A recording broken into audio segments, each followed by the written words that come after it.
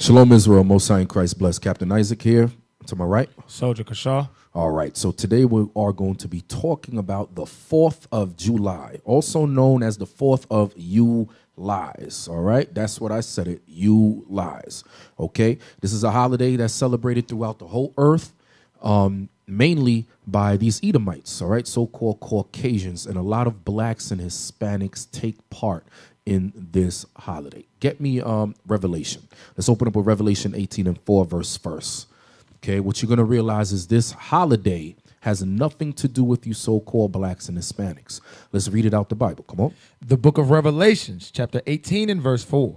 And I heard another voice from heaven saying, "Come out of her, my people." So the Most High God is commanding us to come out of America. And this is not talking about physically. It's talking about spiritually, mentally come out of her. Come out of her holidays. Okay, come out of her theologian institutions, her doctrines. Okay, 4th of July has nothing to do with you so-called blacks and Hispanics here in America. Read. And I heard another voice from heaven saying, "Come out of her, my people, that ye be not partakers of her sins." That ye be not partakers of her sins. Read. And that ye receive not of her plagues. And you receive not of her plagues. Okay, not partaking in her sins, so you won't receive her plagues. Proverbs 3:31. Proverbs 3:31, because we know many of you, you're going to do the barbecue thing in a remembrance of 4th of July. Right? You're going to go to the cookouts, the fireworks, and so forth. Not remembering that you so-called blacks, where were you during the 4th of July? You were still in shackle and chains. You were still in captivity. All right? Meanwhile, you had the British and the American colonies fighting against each other for freedom. Okay? You were slaves in Britain, and you were slaves in America during that time. Okay? Come on. The book of Proverbs, chapter 3 and verse 31. Envy thou not the oppressor, and choose none of his ways. So the Bible tells us to envy thou not the oppressor and choose some of his ways. And choose none of his ways. The Bible tells us to choose none of his way, not one. One is too many, too much. Okay? So who did we learn the 4th of July from? We learned it from the so-called white man. Okay? When he got his freedom from Britain, we were still in shackles and chains as slaves. Get me Deuteronomy 28. Deuteronomy 28, verse 48. The book of Deuteronomy, chapter 28 and verse 48. Therefore shalt thou serve thine enemies. You hear that? So the Bible says we are going to serve our enemies. When the American colonies broke off from Britain and had their war, they were no longer serving their enemies. However, we were continuing to serve our enemies because we were stuck here in this land of captivity called America. All right, read. Therefore shalt thou serve thine enemies, which the Lord shall send against thee. So the Most High sent the nation of Edom up against us. Come on. In hunger. In hunger. And in thirst. Thirst, come on. And in nakedness. So whether it was food, drink, or clothing, we would have to serve our enemies. Come on. And in want of all things. So this is the part that I wanted. It says in the want of all things, meaning whatever you learned, whatever you wanted, you had to learn it from the so-called white man. Where did we learn the 4th of July from? The so-called white man. Come on. And he shall put a yoke of iron upon thy neck. Did we have yokes of irons on our necks in 1776, scattered throughout the Americas, scattered throughout the Caribbean? You better believe it. Whether it was brass or iron, we had yokes of iron on our necks. When this man, the nation of Edom, was fighting for freedom against Britain, we were still slaves. Now you want to run around and eat Nathan Franks and hamburgers in the honor of the white man freeing himself from another white man. Crazy as hell. Y'all crazy as hell. Come on. And he shall put a yoke of iron upon thy neck until he have destroyed thee. What is the proof that we're destroyed? You so-called blacks who are looking at this video right now, running around firecrackers, right? Running around barbecuing in honor of the 4th of July, thinking that you're free. Meanwhile, everybody on earth is looking at you like, oh, look at these dumb niggas. They actually think they're free. They actually think the 4th of July has something to do with them, not knowing that you've been lied to your whole life, that you are still in captivity. Is that it on that? Yes, sir. Okay. Get me Daniel 7, verse 7. So now we're going to go into the prophecy. Is the 4th of July in the Bible? Absolutely. Absolutely. Okay, come on. The book of Daniel, chapter 7 and verse 7. After this I saw in the night visions, and behold, a fourth beast, dreadful and terrible. And so it says, behold, in a night vision, I saw this what? And behold, a fourth beast, dreadful and terrible. Dreadful and terrible. The forefather Daniel is given a prophecy on the different kingdoms, okay, which the Israelites would be in captivity. Okay, read. And strong exceedingly. So that fourth beast is making reference to Rome. Rome. Rome. Come on. And it had great iron teeth. It devoured and brake in pieces.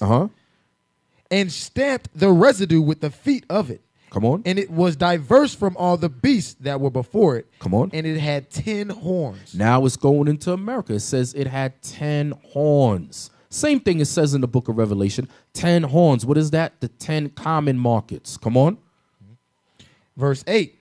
I consider the horns, and behold, there came up among them another little horn, before whom there were 3 of the first horns plucked up by the roots. Okay, so now it's repeat that again. Repeat that again one more time.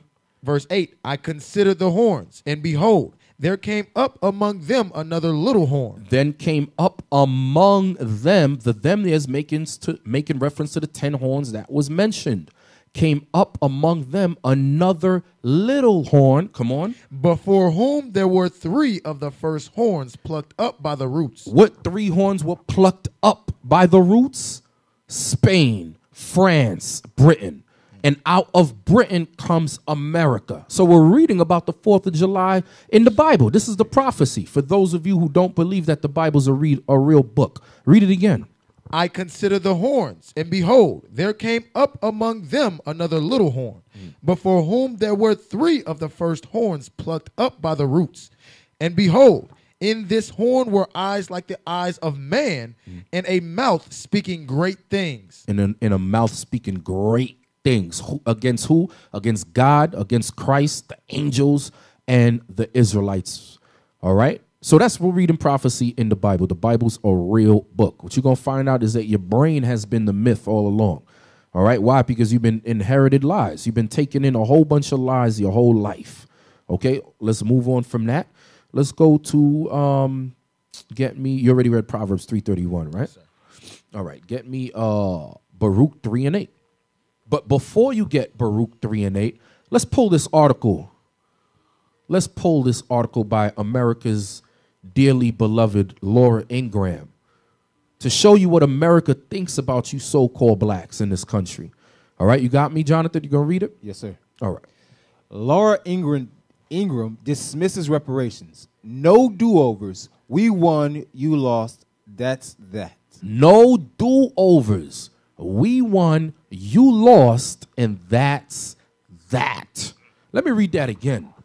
No do-overs. We won, you lost, and that's that.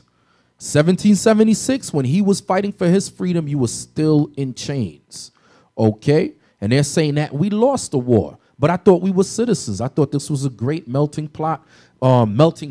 Everybody come together, hold hands, a democracy. But she's saying, no, you are casualties of war. You are spoils of war. You are servants to this so-called white man here in this country. And this is what they're spewing in 2019. For those of you who think things done changed, we're showing you that it has not changed. You are yet this day in your captivity. Let's read the article. Fox News star Laura Ingraham waded into the ongoing debate over reparations for descendants of slaves during her podcast on Thursday by proclaiming there are no do-overs after a conquest. Talking to Kentucky State professor and hate crime hoax author Wilfred Riley about the recent House hearing on reparations, Ingram played a clip of author Ta-Nehisi Coates taking Senate Majority Leader Mitch McConnell to task for saying reparations are unnecessary because Americans elected Barack Obama as president. Come on. After praising McConnell's remarks, Riley stated that the logistics of paying reparations would be far too difficult before wondering if Native Americans would then be next to request compensation over their treatment. I mean, obviously, both white and black soldiers frankly took this country from the Indians, the first people, Riley added. People would argue that the whole world, and I would, the whole world has been reshaped by people taking other people's land. Ingram weighed in. It's called conquest. Mentioning past empires. It's called what? It's called conquest. It's called conquest. You blacks, you have been conquered in America. Like I said before, you are spoils of war. You are still captives. Come on. Mentioning past empires and how there was a totally different map in the past. Ingram, whose own brother thinks she is a monster, then complained that they want to live in a fake world, presumably talking about liberals. As Trump always says, you don't get do-overs, she declared. No do-overs, that's it. There was an argument sometime, I think it was in the 1980s. There was a quote, you won, we lost, that's that. Describing world politics. We won, you lost, that's that. That's just the way it is. That's just the way it is. Let's get Baruch 3 and 8. And then pull up the next article for me, Jonathan. The book of Baruch, chapter 3 and verse 8. Now, what does the Bible say about this? Come on. Behold, we are yet this day in our captivity, where thou hast scattered us for a reproach and a curse. Are we free? It says no. Behold, you are yet this day in your captivity. Okay? As long as the Israelites are not ruling this earth, we are in captivity. That's what the vision of Daniel was about. When you read the vision that he had with the statue for Nebuchadnezzar, all those different kingdoms, Israel was always on the bottom.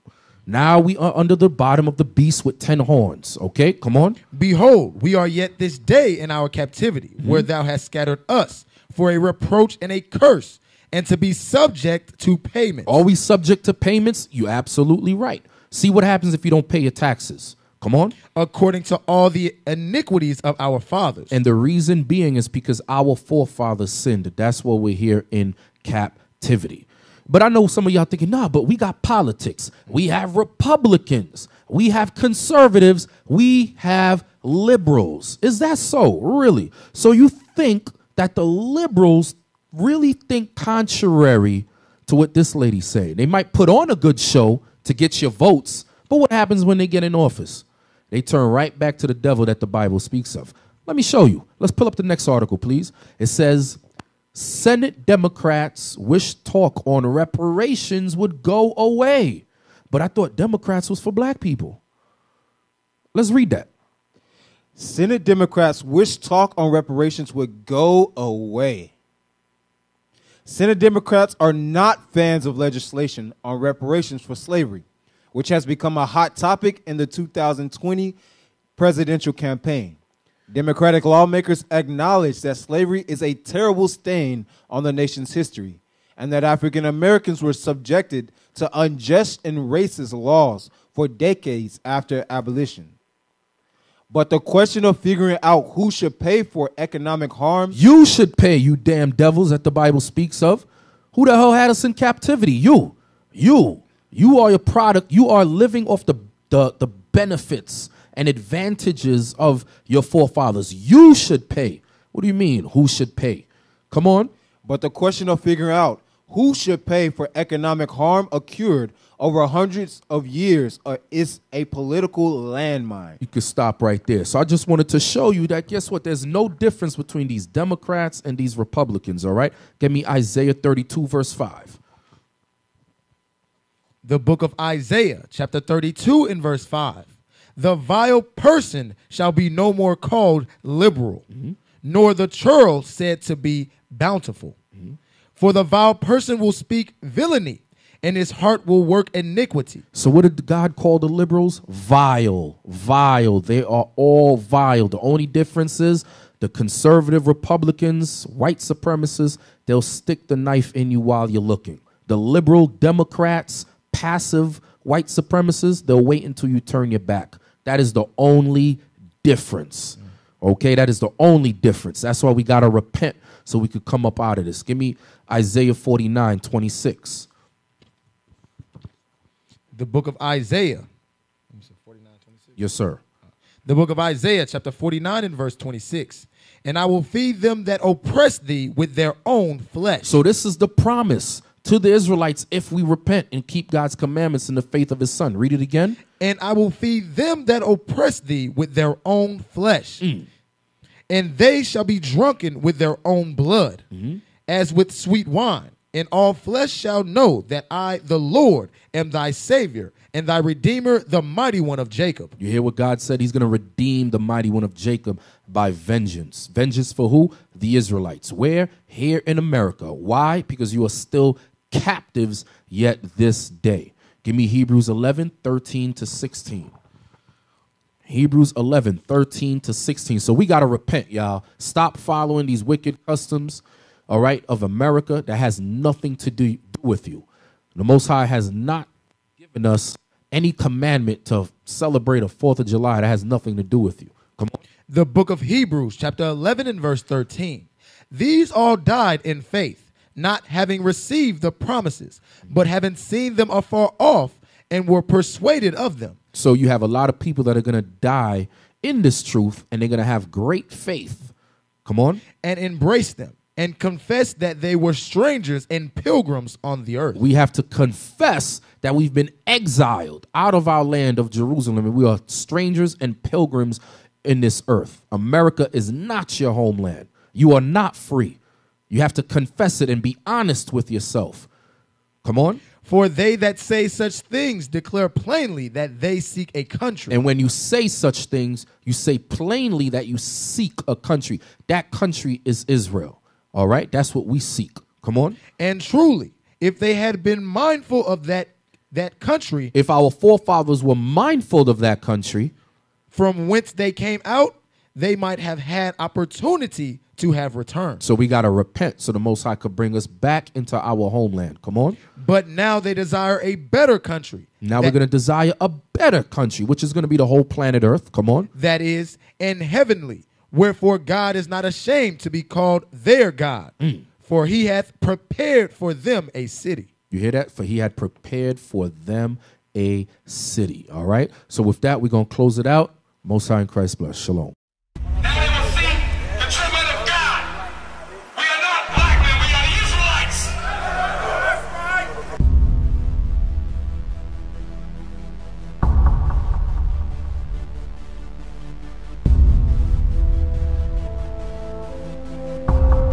Take care of us. Take care of us. And our children too. And our children too. We have abandoned. We have repented. How about you? How about you? People want to know who's the king. O nation of Israel, it's time to return to the Father. O nation of Israel, it's time to return to the Father. Now why they trying to make it so hard to serve God? And why when I say that I'm a Jew it sound odd? For years I've been walking around saying that I'm a black man. I ain't saying that no more, it sound wrong, man. This is Bishop Nathaniel of Israel United in Christ. Please subscribe to our YouTube channels. Stay up to date with our latest events, music, and classroom lessons.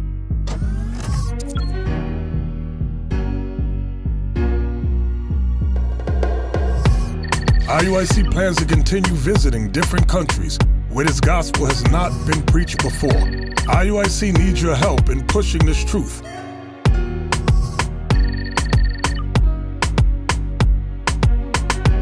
So join us. Subscribe to our Instagram, Facebook, Twitter, and podcast, and stay up to date with us.